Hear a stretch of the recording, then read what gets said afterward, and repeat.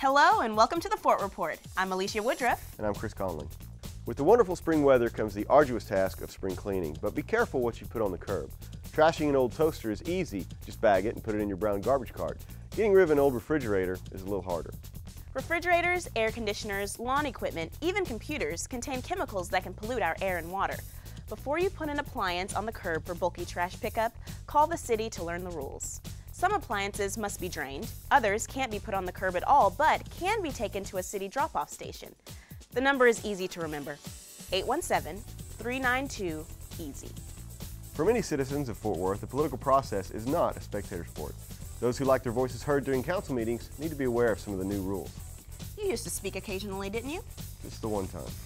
Well, I've heard the Buzz Lightyear costume made a lasting impression. Not a good choice. Once the City Council meeting agenda is posted to the city's website on Fridays, usually by 8:30 a.m., residents may register to speak to the City Council by accessing the speaker's form on the city's website or calling the City Secretary's office at 817-392-6164. These changes are effective on May 1st. For the complete list of the new rules, visit the city's website. And so, in making a good speech, Fred has raised himself in the estimation of his friends and neighbors. And as everyone knows, public speaking can be a terrifying experience.